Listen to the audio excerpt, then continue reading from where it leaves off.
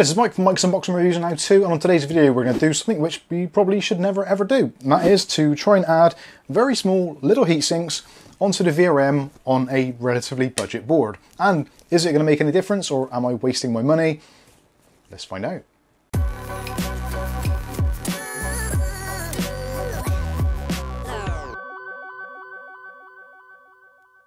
Okay, so in today's video, no expense has been spared. We have spent a whole almost £5 on 12 of these miniature heat sinks, which have like a self-adhesive backing on them. Now these are designed normally for putting onto things like Raspberry Pis, that sort of thing, just to get a little bit of airflow on them.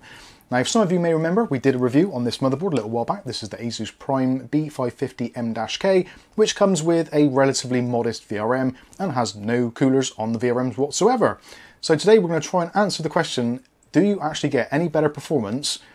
Is there any benefit whatsoever, or is it purely a cosmetic thing of actually upgrading the VRMs on this particular motherboard? Now, obviously, your particular mileage may vary on your individual boards, and certainly I would probably suggest, if possible, trying to get slightly more heavy-duty versions of this.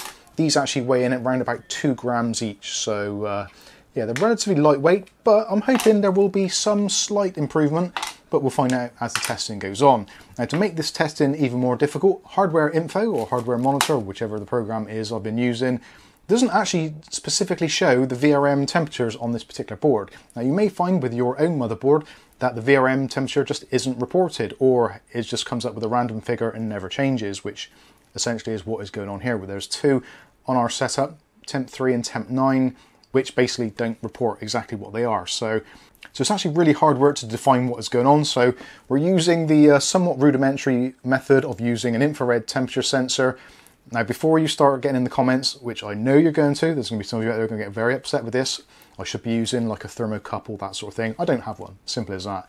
But what I do have is one of these. We've got a motherboard, we've got a little bit of test bench running, and we'll just see if, when we stress it under Cinebench with this Ryzen 9 3900X, actually if there is any improvement in performance, that is going to be one of the main, obviously, characteristics. If we get a better score, then it's performing better. More means better, right? At least I hope that is the case. Now, also we're doing this in an open test bench, and we're using the stock Ryzen cooler for this particular processor, which just happens to be a downdraft cooler, which is actually cooling the VRM anyway. So again, if you're using a setup with an all-in-one cooler where there isn't any airflow around the VRMs, then you're still going to need to put some airflow in that direction in order for these tiny little heat sinks to actually dissipate any of the heat. So with that said, let's get on with it and see what is going on. Now, before I've actually started filming this, I've done some rudimentary tests. The VRM, which I've been measuring, which is kind of like the third or fourth one up from the top of the set, which you're probably seeing from some B-roll I filmed a little bit earlier, we're getting somewhere in the region of about 67 degrees Celsius, I think it was. You'll have to watch the footage, and I'm probably going to have to watch the footage when I'm editing it to see what the exact figure was. But the figure I do know from the Cinebench run is 19194. So yeah, I've just double checked, look back, yes, 19194 is the best score we've had so far with Cinebench. I've done 3 runs just to see what is going on, and also I've done some footage of actual Hardware Info running, so if you want to pause it and look at any of the things on maybe a large screen, then you can see the differences, and obviously you can tell me where I've been going wrong, or maybe where I've dialed it in right. So with that said, let's get this thing turned off, and we'll attach these things and yeah, see how it goes. Okay, so this is the motherboard, and as you can see, I've got my little VRM heat sinks, or just general heat sinks there. So I'm going to try and do this one and this one with the airflow kind of channeling outward. So this is our stock cooler, so that's going to be blowing air outward. And for the ones on this side, I'm going to turn them around 90 degrees, so the air channeling is going that way. I think if I turn them around that way, the first one is going to hit the air, and then the others won't get it. I'm not too sure how that works. I'm guessing like a radiator, so anyway. Now these have got little sticky pads on the bottom, 3M tape, which apparently is suitable for this particular process. You can use thermal glue, but then they may be a little bit more difficult to actually remove. So peeling off the 3M tape, as you can see there is some sticky goo on there. So this is going to be actually very tricky for me to try and line this up. So I'm going to do the best I can.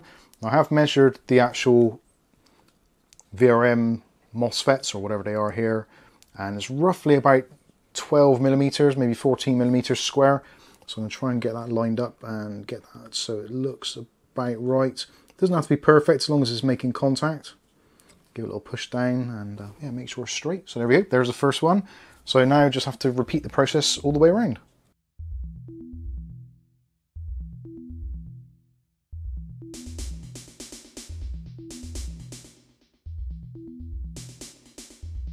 So that is one side done. So now we can do the other side. Those are spaced out a little bit more, but again, we should have some contact area. So this one, we've got 4 chips there.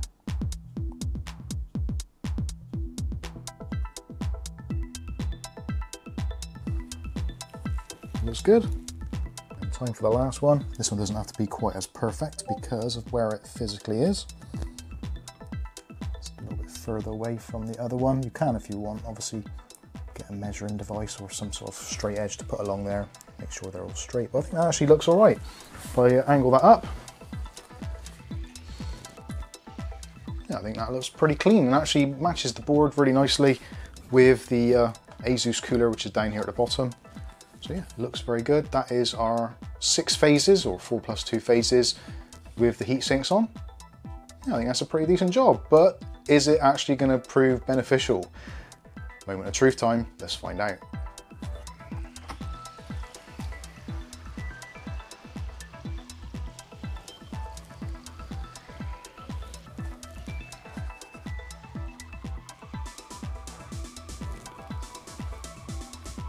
It didn't blow up.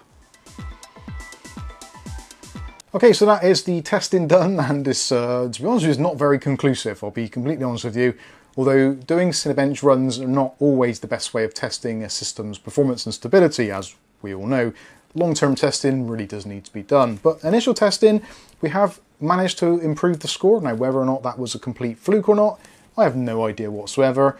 The only thing I do know for sure is that our infrared thermal tester now shows somewhere in the region of about a 20-degree drop in surface temperatures for the actual heat sinks.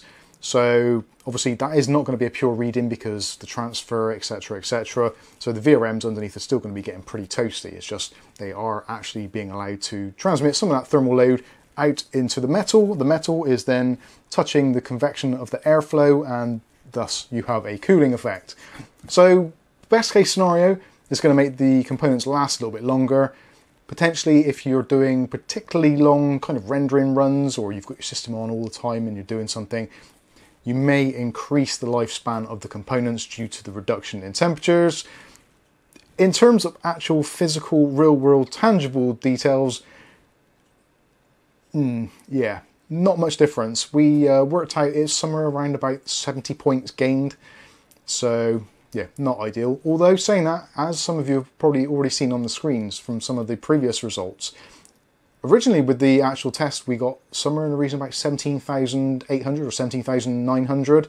So with the enhancements turned on in the BIOS, which you're probably seeing from the thing, I forgot to mention that at the beginning of the video, we have turned on precision boost overclocking is set to enabled rather than auto, and also ASUS's own performance enhancement is kind of in its unleashed mode. So yeah, we've gone effectively from just a shade under 18,000 points to now getting to kind of 19,200. So there is a tangible difference, and thermally it's able to cope with it on this very effectively modest motherboard. So yeah, it's done that.